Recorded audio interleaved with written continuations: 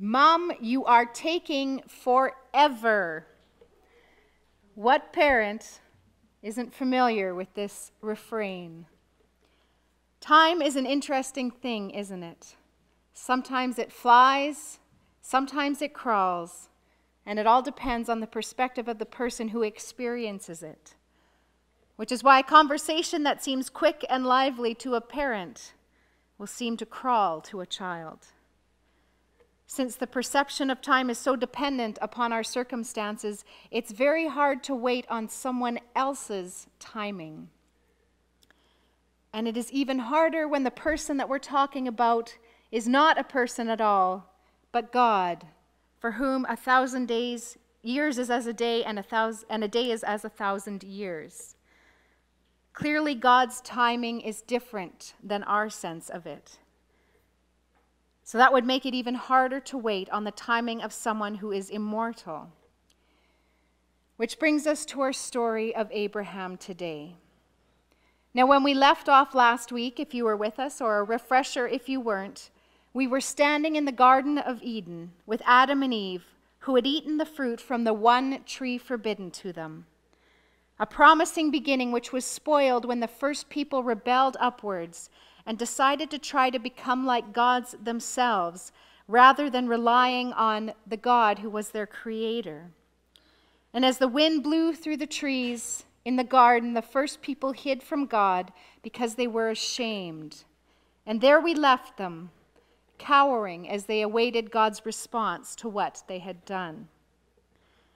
And all through Genesis chapters 1 through 11, the story is the same. That same story repeats itself. God creates and humanity rebels.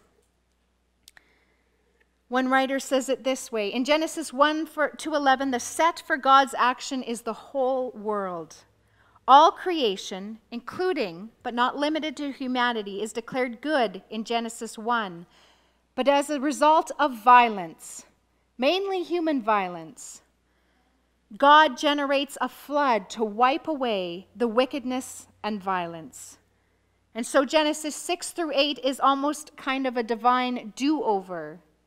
But of course, everything is not erased. Noah, his family, and the representative animals connect the past to the future.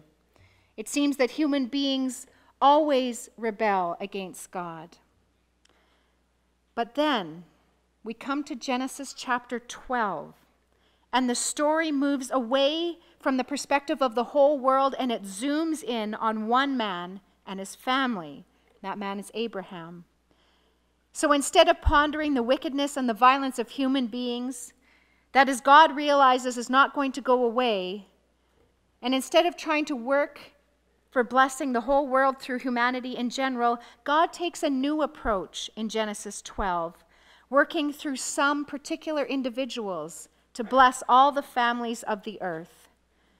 Now that might be a strange idea for most of us to think about, but it's something that God recreates and does again in the incarnation of Jesus. So in a nutshell, the story that we had between Adam and Eve and Abraham is one of human rebellion. But when God calls Abraham, or Abram as he's known at this point in the story, this initiates a radical new development. God acts in history to set in motion a series of events that will ultimately heal the breach that sin has placed between God and the world. So before we get to our reading in Genesis 15 today, we need to note a few things about the history of Abraham, or Abram.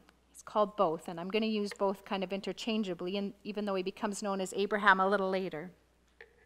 First of all, we should know that this encounter that God and Abram have in Scripture that we read about this morning is not the first time that Abram meets God. That relationship has been in place since Genesis 12. So first of all, God chooses Abram in Genesis 12, 1-3. Then God saves Abram from Egypt, and Abram worships God. And when God first calls Abram, he says, "Go from your country, your people, and your father's household to the land I will show you." And God attaches a promise to this call. He says, "I will make you into a great nation, and I will bless you. I will make your name great, and you will be a blessing. I will bless those who bless you, and whoever curses you, I will curse, and all the peoples of the earth will be blessed through you." And when Abram receives that call to go and then that promise from God, Scripture simply tells us that he went. So that's in Genesis chapter 12. So Genesis chapter 15 can't also be heard apart from Genesis 13 and 14. So in Genesis 13, Abram, who took his nephew Lot with him, divided the land with Lot. And he let Lot choose which land he wanted. And Lot took the land that's described in many ways similar to the Garden of Eden. But the land that Abram gets is described only as being the land of the Canaanites. So it's already inhabited. And in chapter 14, Abram rescues his nephew Lot and defeats a particular king. And that leads the king of Sodom to come and offer Abram riches from his conquest. But Abram announces that he will take nothing. So in both of these stories, Abram has the possibility of securing his future. In the first story with land, that is good, and in the second story with riches. But instead of taking these opportunities to secure his own future, Abram says that his future can only be secured by the Lord Most High. So when God called Abram to leave his land, he went. And he turned down possibilities from dealing with his nephew Lot and dealing with the surrounding leaders of the region to secure his own future. So he's put all of his eggs in one basket, so to speak. He's put his future completely in the hands of God. But waiting on someone else's timing is hard. And it's even harder to wait on someone else's timing when the other party is the everlasting God. And that's what Abram's been doing all of these years since God's voice first told him to abandon everything he knew and to go to the land that God would show him. And despite going as God had asked him to, Abram is no closer to God's promise of having enough children to become a great nation. Abram doesn't even have one child at this point. So that voice, since he called Abram to go, has been surprisingly hard to come by in the years since he pulled up stakes and moved. Someone once commented the following: God is often subtle to a fault. Or in the words of one writer, the Abram whom God told to leave his home has been by turns faithful and faithless, bold and cowardly along the way, and yet God has apparently remained silent ever since issuing that command. What's more, while God also promised to make Abram and Sarai into a great nation, God hasn't even given them one child. So it's easy to imagine Abram and Sarai longing for God to say something to keep them going.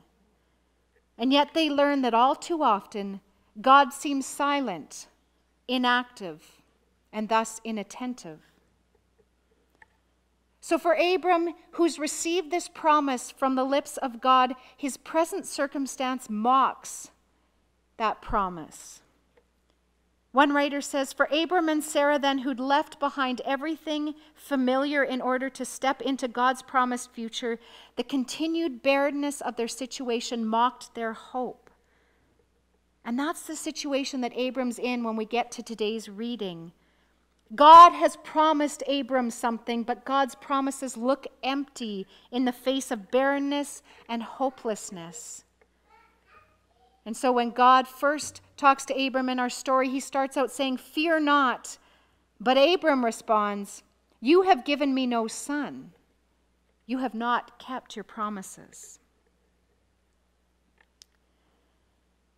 So what are some things in your life that are hopes and fears? What promises have you clung to that have been broken? Is there anywhere in your life that you would say was a place of barrenness or disappointment for you? What present reality keeps you from being able to hope for the future?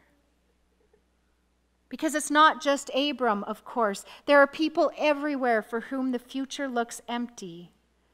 And our present reality has a way of overwhelming future hope, and the promises of God too often remain just that, promises. And so if anything in Abram's situation has described you at some time in your life or describes you today, then maybe we can look to the rest of Abraham's story, and maybe it can give us hope or courage.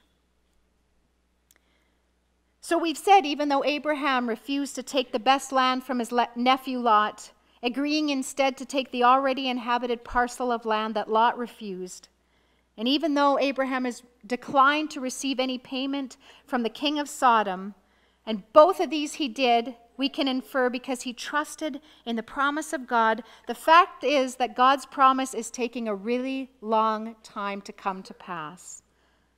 A very long time. And there's still no hope of it on the horizon at this point.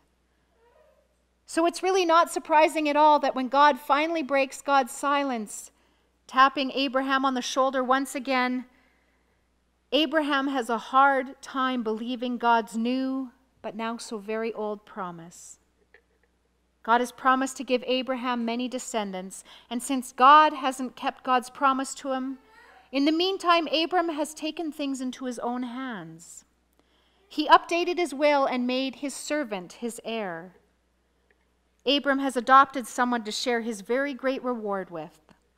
After all, that is the logical thing to do. So Abram became very pragmatic.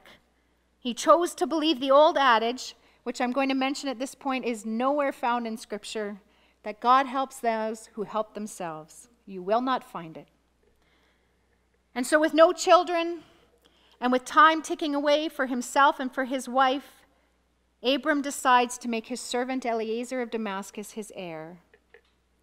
Sometimes God takes what seems too long in keeping God's promises. And so it's tempting occasionally to assume that we need to take things into our own hands, whether that's financially or with the relationships that we're in, or even spiritually.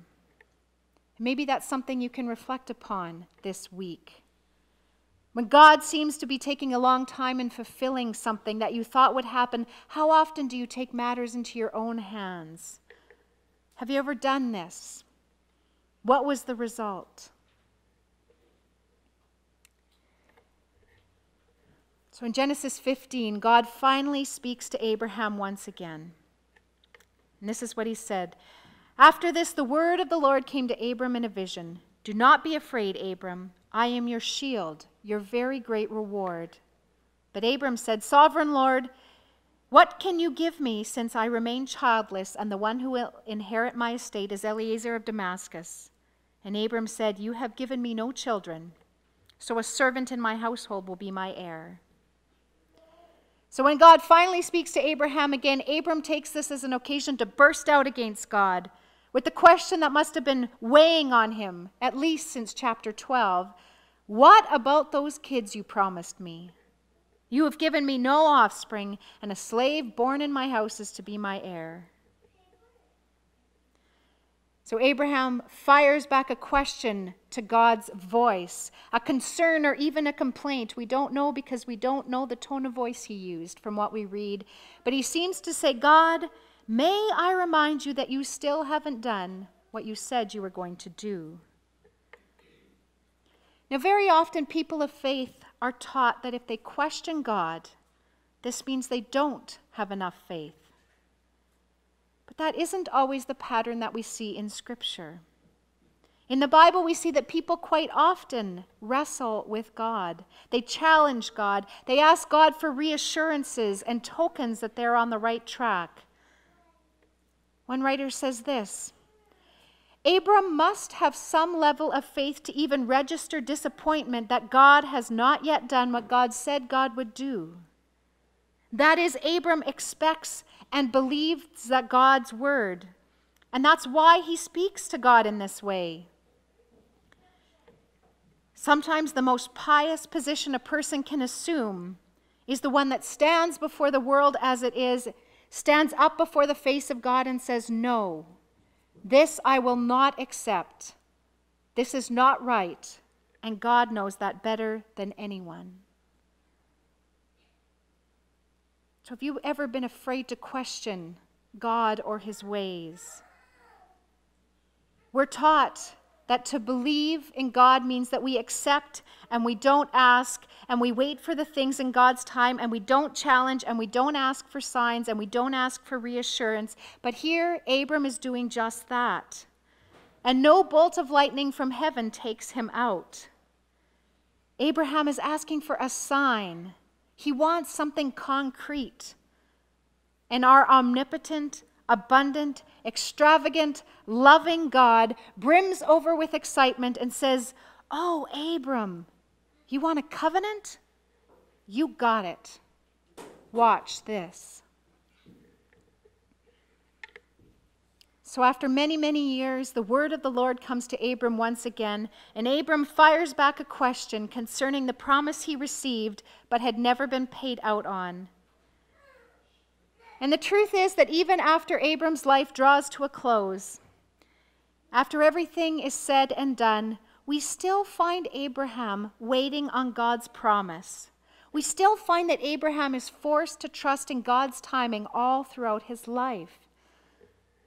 Even to the end of his story, the promise is something that's a little bit elusive for him. It's hinted at, but it's still not very close. The New Testament book of Hebrews puts it this way: "By faith, Abram, when called to go to a place he would later receive as his inheritance, obeyed and went, even though he did not know where he was going. By faith, he made his home in the promised land like a stranger in a foreign country. He lived in tents, as did Isaac and Jacob, who were heirs with him of the same promise. For he was looking forward to the city with foundations, whose architect and builder is God. And by faith, even Sarah, who was past childbearing age, was enabled to bear children because she considered him faithful who made the promise. And so from this one man, and he as good as dead, came descendants as numerous as the stars in the sky, as countless as the sand on the seashore. All these people were still living by faith when they died. They did not receive the things promised. They only saw them and welcomed them from a distance." All these people were living by faith when they died. They did not receive the things promised. They only saw them and welcomed them from a distance. So even after God comes to Abraham again, God does not rush order the promise that he first made. When God promised Abram and Sarai a bunch of children, they probably expected a house full of them right away, but all they got to the end of their lives was only one child, Isaac. And only much later would there be more descendants. It took millennia for God to give Abram as many children as the stars. God, in fact, is still adding stars to Abram's family constellation to this day. However, despite the fact that Abraham only ever saw the promise and welcomed it from a distance, our reading ends with the following little gem of a verse, which gets repeated and amplified in the New Testament and becomes for the Apostle Paul a verse so packed with import that it's quoted in 2 New Testament passages as a linchpin for understanding the relationship between faith and works. In Genesis 15:6, we read, "Abram believed the Lord, and he credited it to him as righteousness." So this little verse shows up in the New Testament a number of times. But how do we understand it? What does it mean to be credited with righteousness? Now, if righteousness is conceived, as we often think of it, as a conformity to some sort of abstract moral code, then this is really hard for us to understand.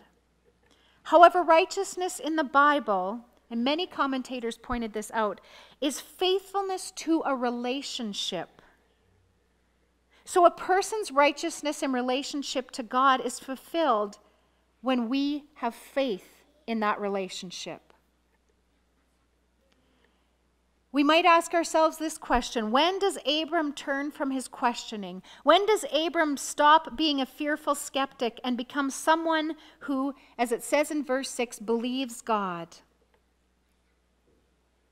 It would have shocked Genesis' original audience to learn that God, as this narrator says, graciously credits faith to Abraham as righteousness. Now, to be credited means putting money in someone's account, essentially. And yet righteousness is a little bit more of an elusive term. Citizens of the 21st century might argue that being righteous is basically being a nice person. But to be righteous, in the sense that we read about it here, is to trust the future God has planned enough, to quit trying to control our present. Now we know what happens in our present shapes our future, and so when the present becomes problematic, we worry about the future. Our faith sometimes shrinks in the face of loneliness or fear and grief that seems stronger than God.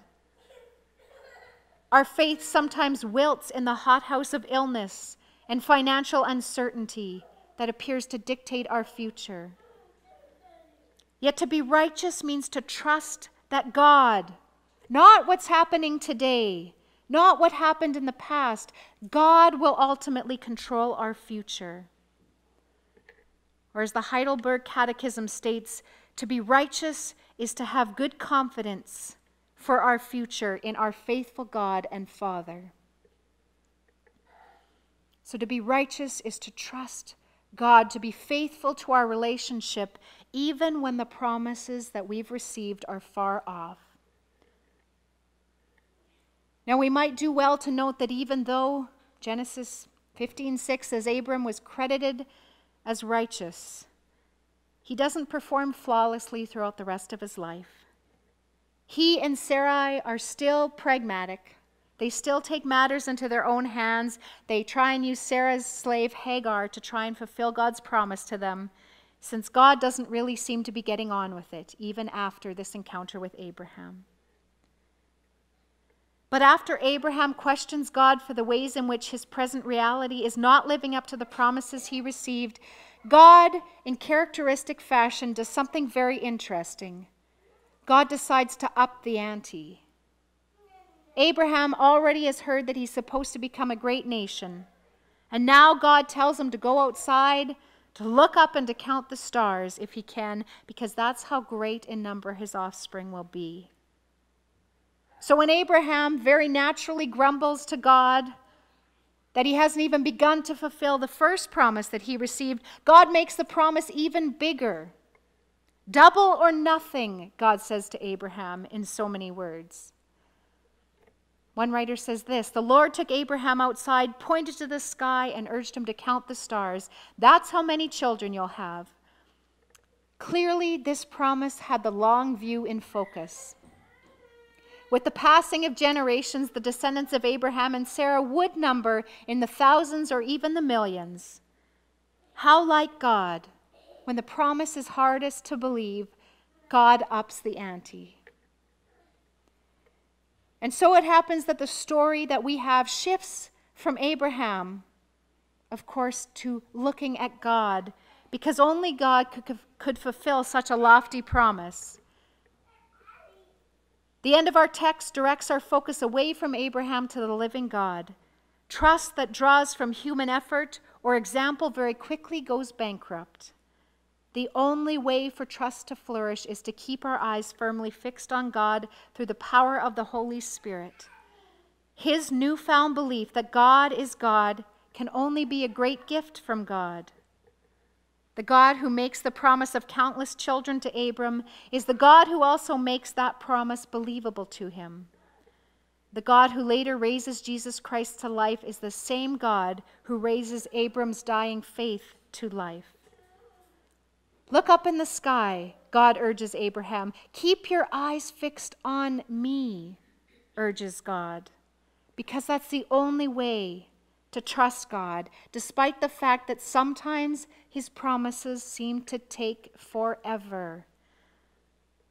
It's only God who can raise our dying faith to life. So, in your opinion, what are God's most precious promises? Is it God's promise to never abandon his people? Or to be the God who looks after our children when we're gone? Or to bend every knee in worship of Jesus Christ? Or to establish God's control over all of creation? sometimes the fulfillment of these precious promises seems almost hopelessly delayed, because even Christians feel like they walk through crises alone. Our children sometimes turn their backs on God. Whole swaths of the world stubbornly resist Christ's lordship. And sometimes God's most precious promises seem far off, almost mocked by the reality in which we live today. The story of Abraham, which is a radical new development in which God acts in history to set in motion a series of events that will ultimately heal the breach that sin has placed between God and the world, that story ultimately ends with Jesus. So when God promises this to Abraham, he really is taking a very long view of things. So what do we do in the meantime when we're waiting on the timing of everlasting God? Do we have enough faith to be disappointed in the way things are right now? Do we trust God enough that we can sometimes challenge him, even as Abraham does here? And finally, do we have that kind of righteousness that Abram demonstrates? To trust that it's God, not our present, not our past, that holds our future? Do we have the kind of faith that allows us to keep our eyes firmly fixed on God through the power of the Holy Spirit? Look up in the sky. Remember the radical promises of God and believe. Would you pray with me as we close this morning? God of the covenant, as you promised Abraham descendants as numerous as the stars, you have also promised us that we might live under those stars as your people, faithful and loved. Show us how to do that, how to live as your people, and how to nurture all your children with whom we share the same canopy of sky night after night. These things we pray in Christ's name. Amen.